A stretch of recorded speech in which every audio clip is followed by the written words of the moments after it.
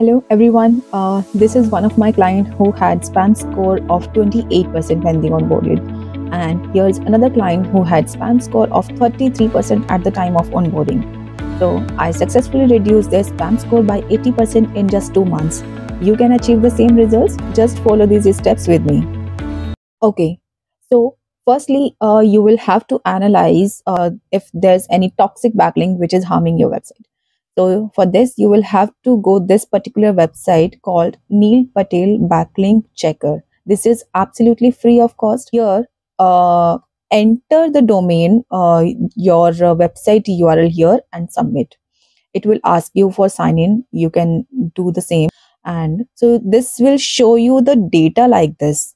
You can see the backlinks over here and the domain authority, and another one is very important thing, spam score.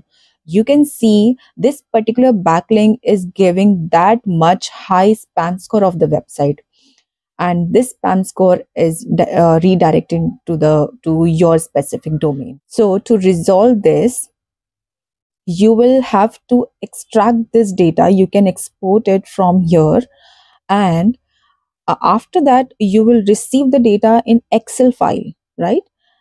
So what you will have to do is you will have to filter those backlinks who's having the high spam score. Next step is to go ChatGPT. Yes, ChatGPT plays a vital role in this. So in ChatGPT, you will have to mention all the backlinks you have collected, and then you will have to use this particular prompt. After that, this will show you the data like this, and it will collect only the domains. After that, you will have to use another prompt.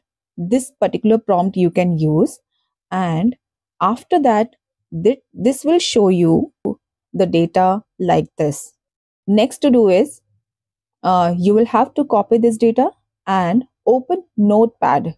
Google disallowed tool do not consider Excel file, and there is a particular format, right? And save the Notepad file. After that, you will have to go Google disallow tool. There is a particular tool which Google assigned to indicate that if there is any toxic backlink, you can remove them from there.